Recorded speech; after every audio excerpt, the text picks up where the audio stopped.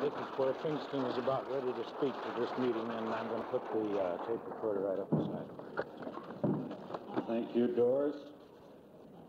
Mr. Allen, Miss Stephens, Carla, ladies, and whatever.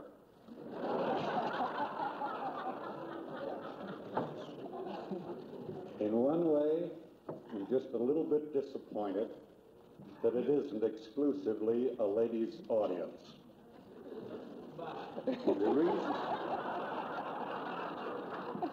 The reason for it is that I have wanted to say what I'm going to say here tonight for probably at least 10 years, but never quite felt I dared to. You ladies have often been told that you were the most important factor in this entire movement. But I don't believe anybody has ever explained to you why. And this is what I've wanted to do. And tonight I thought I had to do it. To unleash, let's say, the power that we have to have and have to apply to drive this program to a completion. Now, most of you have not had to listen to me for about 2 years. Well, tonight, your luck ran out.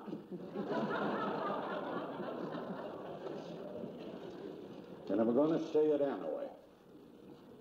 But my key purpose was to unleash the greatest power that I think that we have out there to complete the job. But in another way, it's real nice that all of these ladies, or these men, came to this ladies' meeting, because I believe I found another power that might take us to that completion. Why don't we have just ladies' meetings out there and the men will come?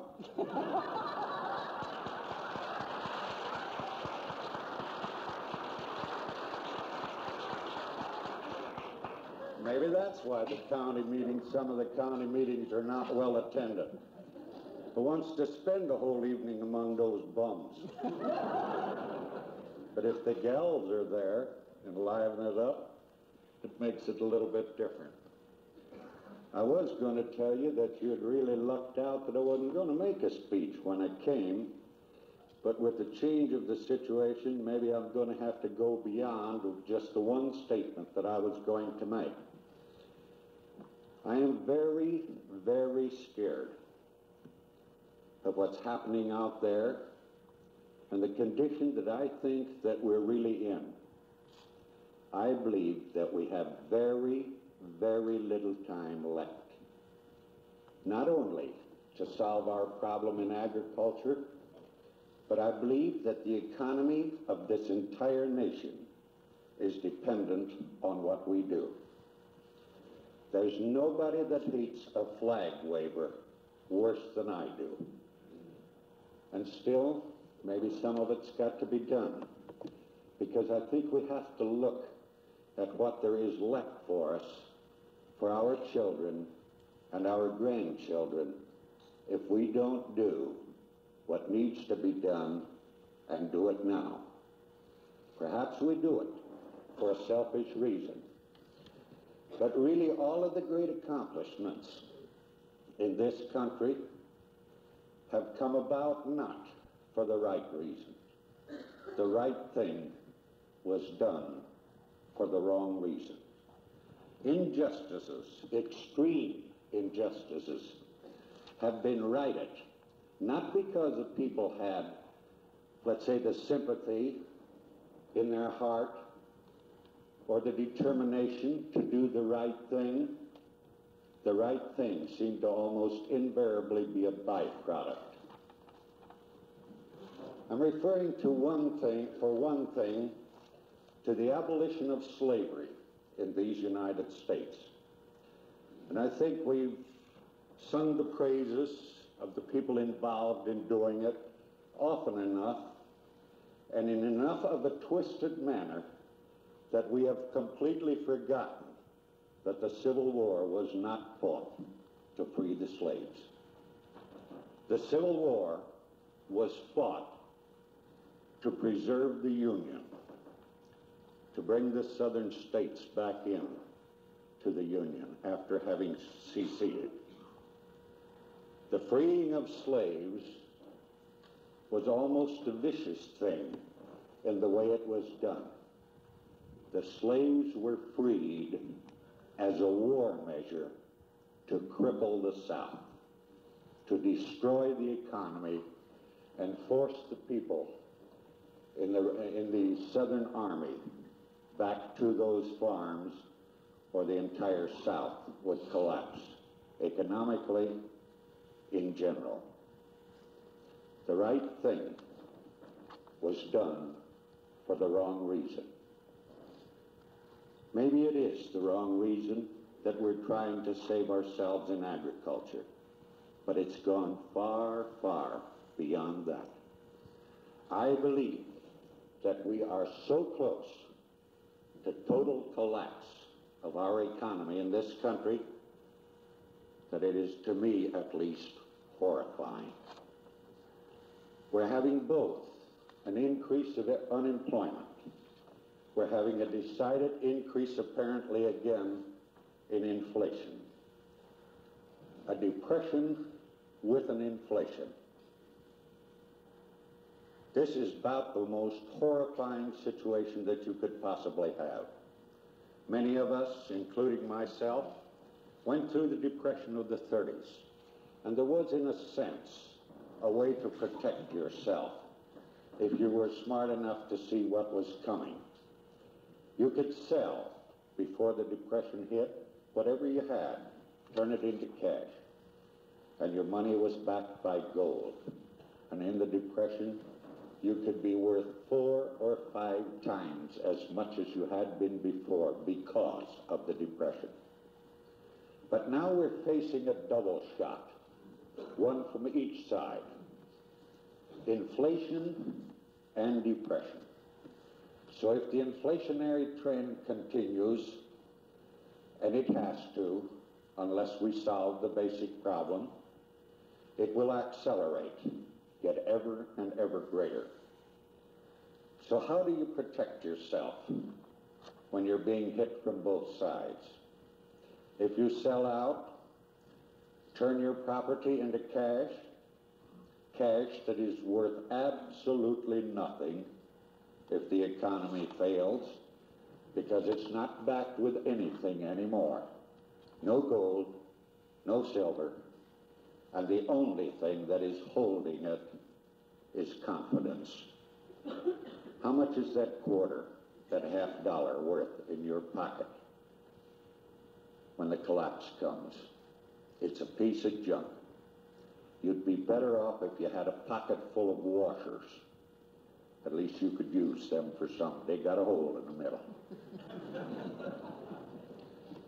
But now after you go through that, and everything that you have or have turned into paper, any kind, stocks, bonds, cash, whatever, that makes no difference, that then of course becomes totally worthless.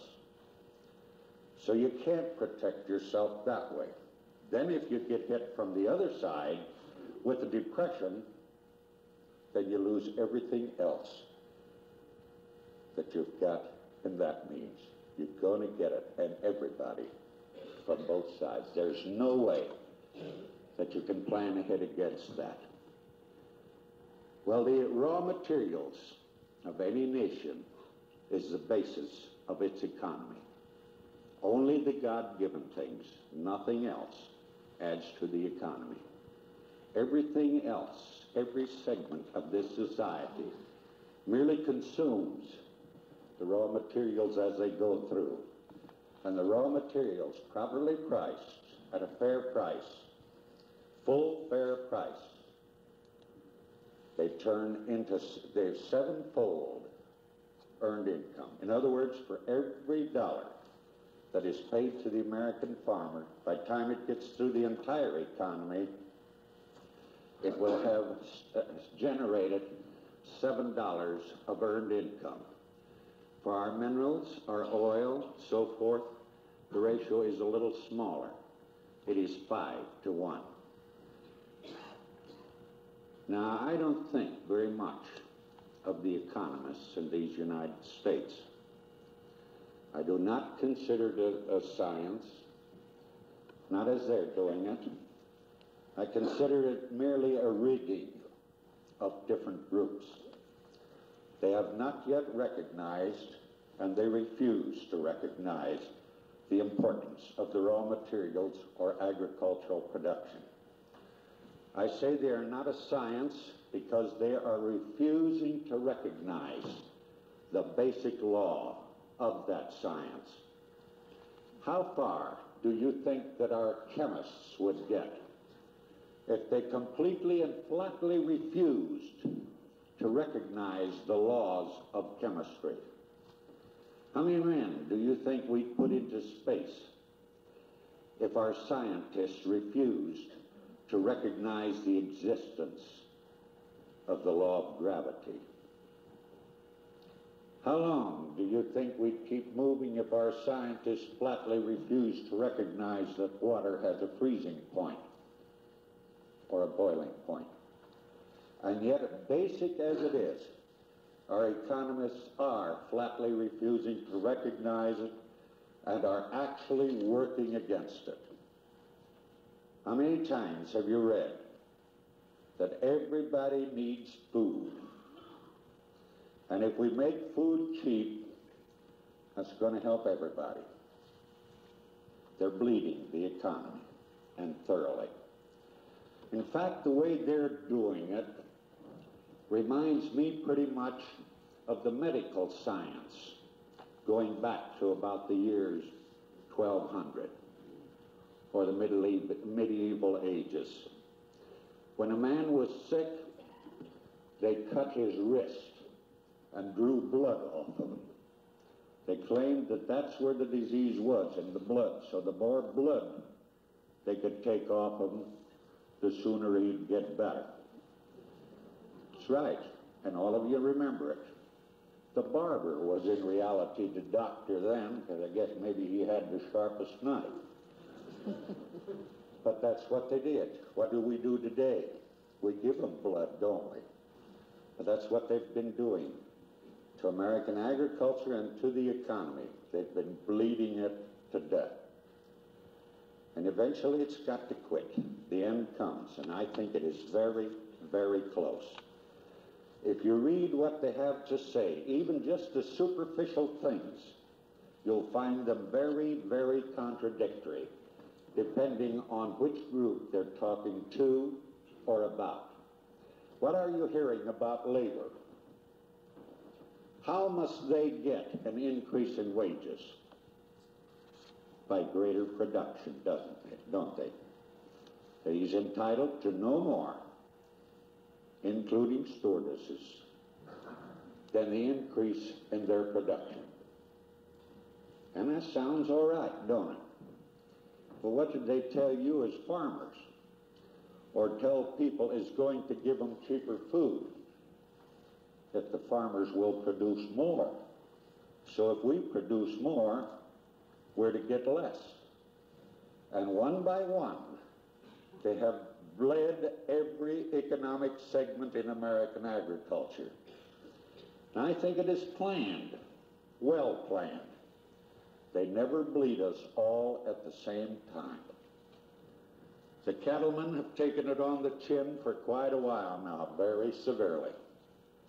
Now they're getting the hog men and the poultry producers, and they're promising them that they're going to get relief when they get you grain men in a hole.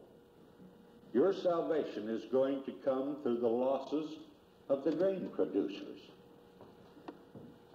We've never been all at the same time in the deep hole. Always one or two segments doing all right for a year or two, and then they get it all over again. And that keeps us pretty much divided. Because really and honestly and truly, if you're producing grain and no livestock, I think that if you'll be real honest with yourself, you don't even give a damn about the grain man. If the grain man is losing his shirt and you're buying it cheap and selling your cattle and hogs at a profit, I don't believe that you really honestly and truly care much about the group that is losing. And by keeping us in that kind of situation over the period of years, we've never all been in the same hole at the same time, and probably won't be until we all get cleaned out, when there is no way to continue to produce, when there are no more jobs, when there is no more money out there, or no more faith in the currency that you do have. You've got to start of it right now. We are facing anarchy in a good many of our very heavily populated areas. In fact, this is a true story, absolutely, so help me. I think it illustrates pretty much what you've got in your economists and why they're not going to solve it. In about 1860, in England, the Academy of Sciences was developed. And they wouldn't let the economists or the statisticians into the Academy of Science because the honest-to-goodness scientists just didn't believe that the economists and the statisticians were conducting a science. But about 1870, an economist made a great big splash with a bunch of figures that he had put together and a prediction for about 30 years ahead what was going to happen to the economy in London. The prediction was so startling that in 1875, they admitted the economists into the Academy of Sciences and elected one of them as chairman of it. The big hit he made was by his prediction and the figures that he put together. The prediction was that by 1890, people would begin to leave London, and London would start shrinking, and that by 1903, there wouldn't be anybody living in London anymore. Now, what was the reason that he gave why all of this would take place and why London would be completely emptied out by 1903? Is because by that time, the horse manure would be 7 feet, 4 inches deep in the streets.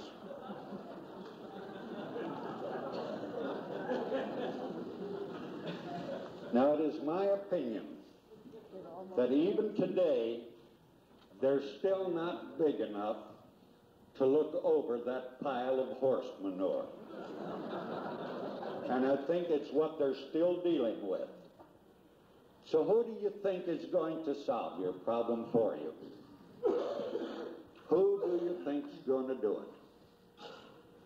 Do you think that with all the education of the housewife that you can give her, and the problem as it exists, or our plight out here in agriculture, do you ever believe that any housewife is going to walk into the supermarket and demand to pay more for pork chops because you need it? You really believe that? Then who's going to do it? How are you going to get the system to do it? And what is the system?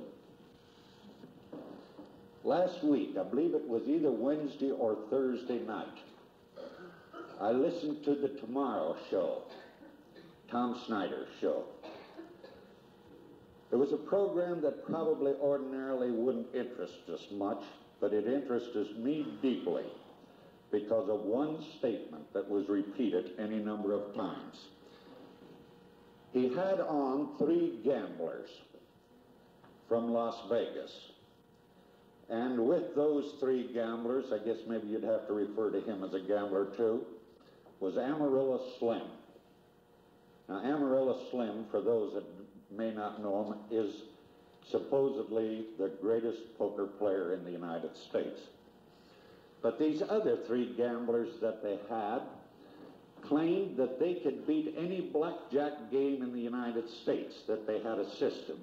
Well, basically the system was a very, very good memory, where they could keep track of the cards that had come out and know what was left in the deck, and then use the percentages to up their bets or lower them or get out altogether, depending on what was left in that deck. That was the real system. But the reason that they were on the program was because they had been barred from 8 casinos in Las Vegas. Well, immediately, because they could win, so the casinos just wouldn't let them play. Well, Tom was grinding at how can they do that? Those are public gambling places, and that's really what people go to win. So then how can they keep somebody from playing that can win? And Amarilla Slim, who contributed really nothing to the program, said because you have to play according to the golden rule. And it was left right there. So they talked again about the difficulty of getting it into court. They couldn't even get their suit, a suit of $3 million against 8 casinos out there. They couldn't even get it into court. So Tom again, well, how can that be? Our justice system in these United States demands that a man has a right to go into court and have his claim aired or at least tried. And Amarilla said she can't do it because you've got to play according to the golden rule. So they went on again. And what was the possibility of winning? And how could they handle the political system out there? And various things were suggested. And again, Amarilla Slim says, can't do it. You got to play according to the golden rule. About this, that's all he had said that far. About this time, Tom Snyder was getting pretty disgusted with him. He says, oh, come on. He said, what do you mean the golden rule's got nothing to do with it? Slim says, the golden rule's got everything to do with it. All right, then, Tom says, what do you mean by the golden rule? Slim said, those as has the gold makes the rule.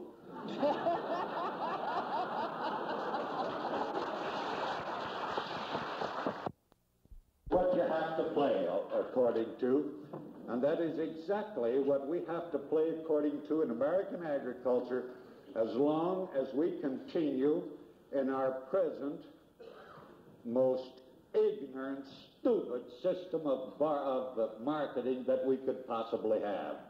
That's going to the market and saying, what will you give me? Accept it, go home and grumble, raise another crop, and take another loss. Now again, according to these economists that I despise, because I think they're leading the entire nation down to doomsday, one of the things that they're pointing out about farm income that is a very bright spot to them. According to the economic indicator, farm income is broken down with farm income and off the farm income. Off the farm income is now almost half again as big as the farm income is. And they point to this as a very bright spot, that the farmers have the opportunity to make their living somewhere else and still produce the food that they want everybody to have for nothing. Now, really, I don't think there is any great percentage of our farmers, our farm wives, our sons, son-in-laws, daughters, and daughter-in-laws that are going to the farm, to town, to those jobs to augment their income. And yet they're getting, that group that is doing that is getting half again more from that source than all of us put together for producing the food in this nation. And why is it necessary? About 2 months ago, I put together some figures, and I emphasize the 2 months ago because the figures would not hold today. They have changed. At the time I put these figures together, hogs were at about $31, cattle about 34, 35 in there somewhere, ranging depending on what market you were talking about. And the broiler and turkey producers were losing about 10 cents a pound. But the price of the hogs and the cattle at that time also figured out to be a terrific loss. And what it amounted to, putting those figures together, is that the American farmer, some producer somewhere, is paying 10 cents a pound for every pound of meat that anybody in the United States eats. At every dinner table, some farmer is putting out a dime for every plate on that table. So what are you working for? Why are you, the wives, going to town to get a job? Or why is your husband working at night in some factory? Or your daughter or daughter-in-law, son or son-in-law, going off the farm to augment their income so that you can keep on paying 10 cents a pound for every pound of meat that everyone in the United States eats every day? That's what you're doing. And the economists think that's wonderful. Well, who's going to change the situation? What's going to keep us from collapsing? So yeah, we elected a new president, didn't we? So if we got that much time left, are we going to wait 2 years to find out that he ain't going to do anything about it either? Now, I'm not condemning him. If it's of any information to you, I voted for him. And would again and again.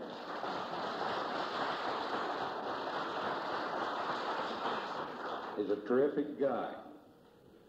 And if anybody is going to solve some problems, I think he has the opportunity because of his drive, his ability, and his determination. The man did in 2 years what no other politician has ever done in less than 8 years. Jack Kennedy, whom we admired very much, or I personally did at any rate, the way he organized, put together the machinery to get himself in as president, even though he started with a pretty good base, a very important United States senator, he didn't make it the first time. He was beat by Adlai Stevenson, who got the nomination. He could have been vice president, or could have had the nomination for vice president, I believe. But he didn't take it. He started again, organizing immediately for the next election, 4 years. And he made it faster, really, than anybody that we know of. Carter did it in 2 years. The man's got something on the ball. But can he solve our problem? I say no. He doesn't have a ghost of a chance. If Carter goes too much against the golden rule, the money interests will pull the strings on him. But you elected congressmen too, didn't you, and senators? How much good do you think they're going to do you? Do you know how much political power that the American farmers have in Congress today? You've heard me give the story before.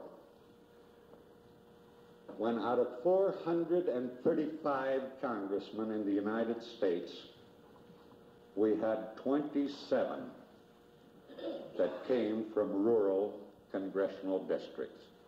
And all it takes to qualify a district as a rural district is if 20% of the voters directly receive their income from agriculture. Only 20%. So even in such a district, you are outnumbered 5 to 1 or 4 to 1.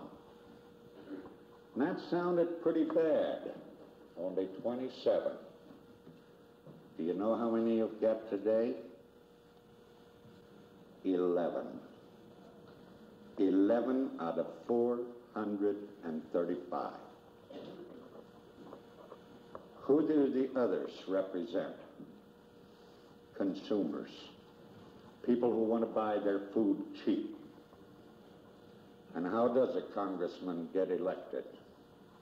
He really got two big jobs. First one, get himself elected. After he's got that done, then he starts on the second big job, get reelected.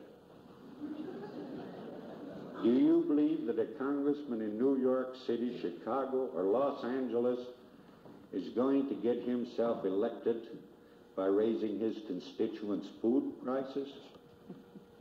Even though they're wrong, and know they're wrong, they're going to take care of themselves first. Then who do you think is going to solve your problem? Who's going to do it? We are. You darn well better, because it isn't going to be done unless you do it.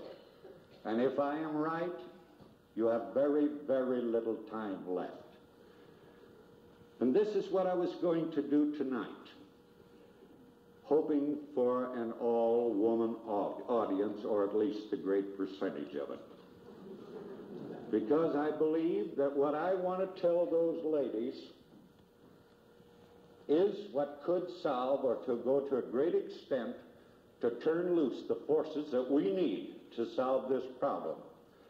But I am also very scared that if her husband is sitting beside her, that I may neutralize her, because I'm not too sure that either she or he... You can stay, Tom. You're thoroughly under control.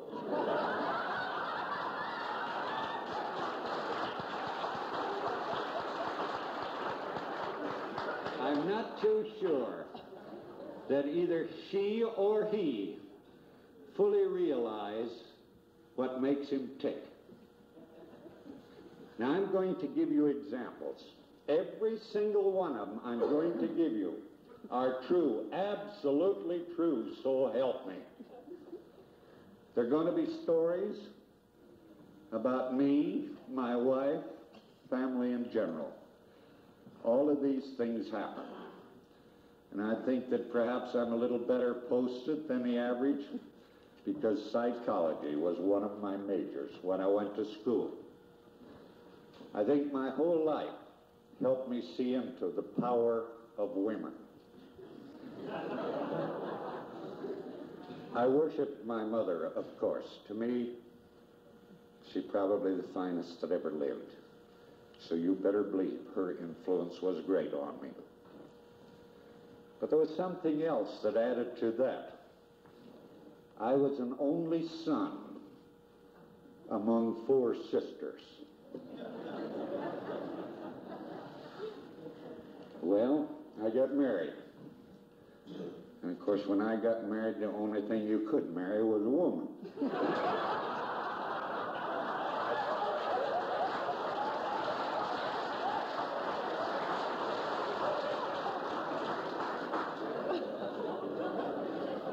And we didn't have the whatevers around them.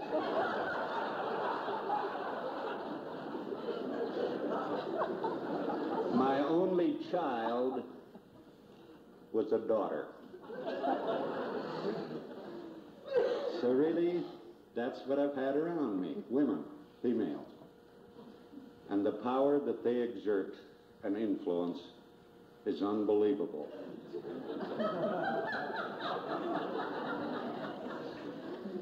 I would know I was the best guy in the world.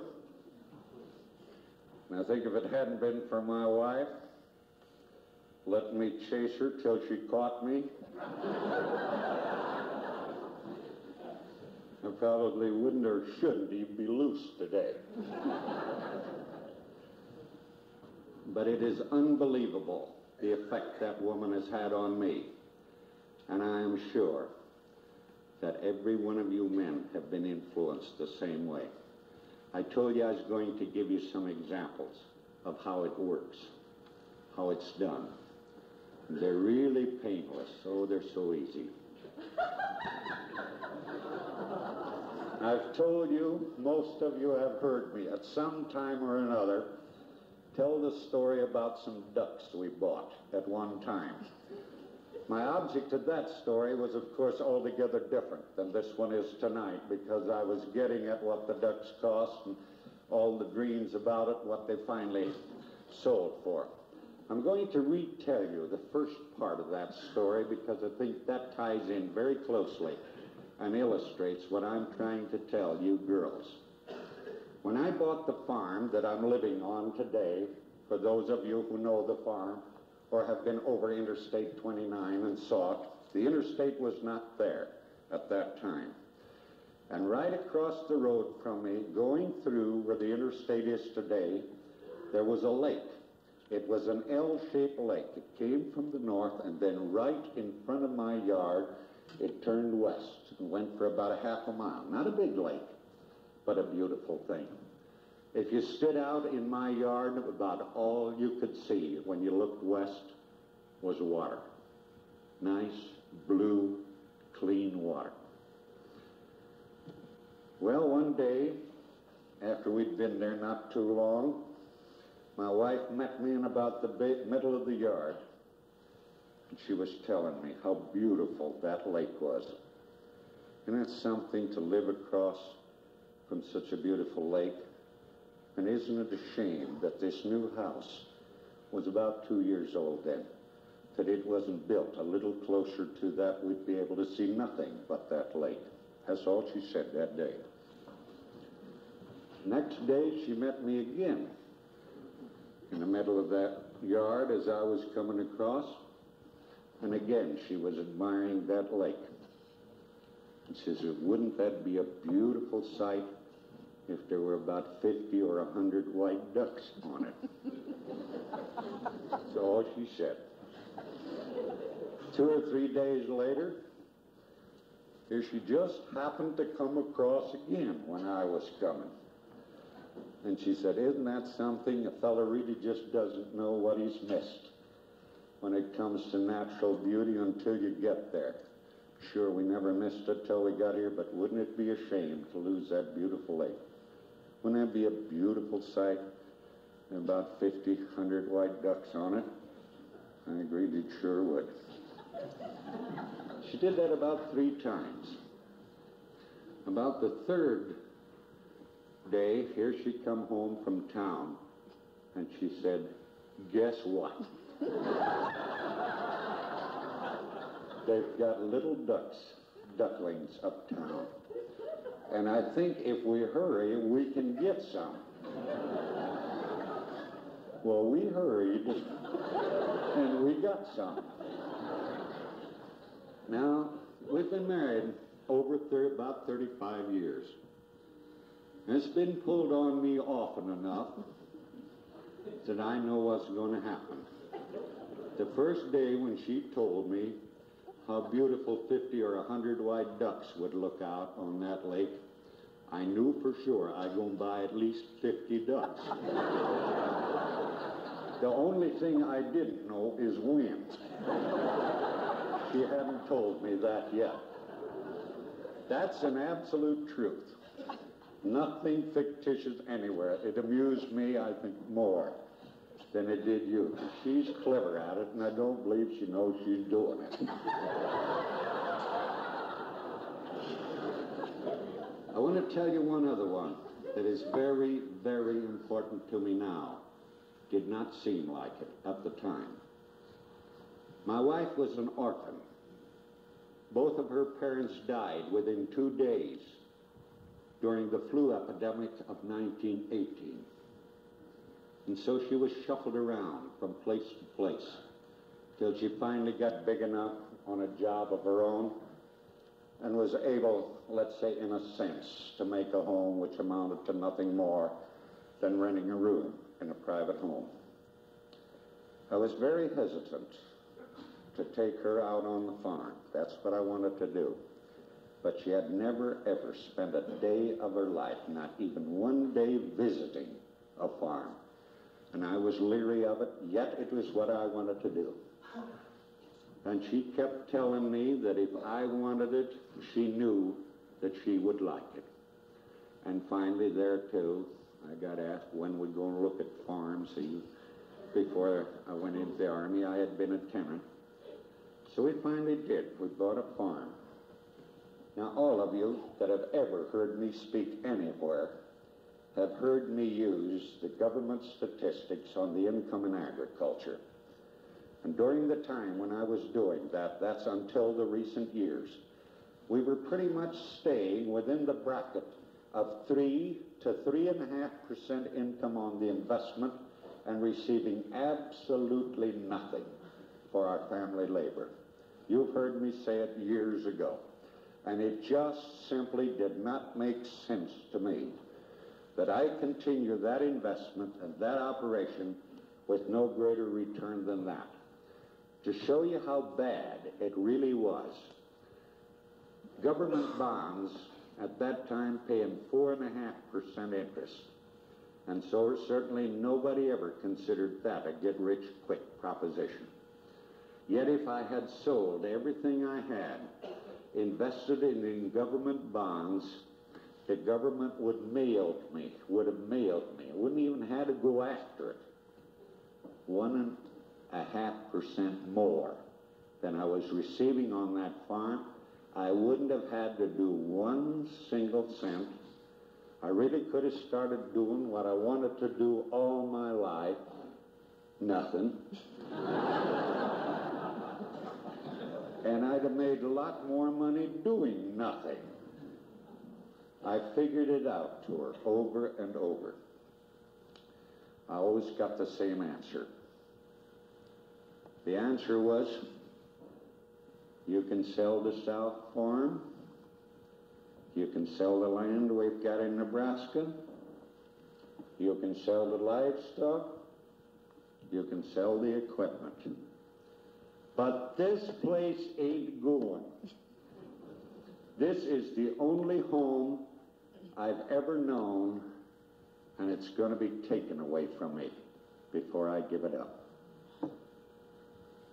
She was there, she was no longer using psychology. She would tell me to score. And I knew it'd have to stick. Because selling the rest of the land meant nothing. The operation wasn't big enough if I got back down to the home place. So it's either continue or break her heart. That's about what it amounted to. Well, the more I thought it over, got to thinking, what is it that we're working for anyway? What is it that it's all about? And I could reach only one answer: happiness. So if it is buying happiness, it's got to be worth it. And it ceased to be a cold proposition to me. I not only liked it, because of her, I learned to love it. And it didn't take me long to realize that if I was going to maintain that happiness, I was going to have to get out and fight for it. I had a little girl, a daughter. The reason I know that you ladies, every one of you, has this within you, you're born with it. That little girl, from when she was 3 years old, led me around by the nose. And I loved every minute of it. Now, I've never had a son, but I've watched a lot of families that do. And in many, many families that I've seen, the boy, usually the oldest one, if there were more than one, was the apple of his dad's eye. But that little girl was leading him around by the nose, while the boy was being told what he gonna do. The little girl led the old man. It's that way in your home. If not in your home, you don't have the children, you watch your friends and neighbors. That little girl, she's got it. She helped me get a little bit in a hurry of organizing, too. We started organizing quite a while in NFO before the teachers took it on. She has 2 degrees in education. I gave her all the education that she wanted or would absorb. But with 2 degrees, a master's degree, she was teaching school in Omaha. I was operating a pretty large operation, 1,700 acres at the time. I had all row crop. I had 2 principal men, and I filled in with the boys from Skid Row in Sioux City, East 4th Street, if you've ever been there. Winos, people that sleep in the gutters at times. Those are the people that cleaned out the barns for me, did the dirty work, the manual labor. But do you know that they were getting more money for doing that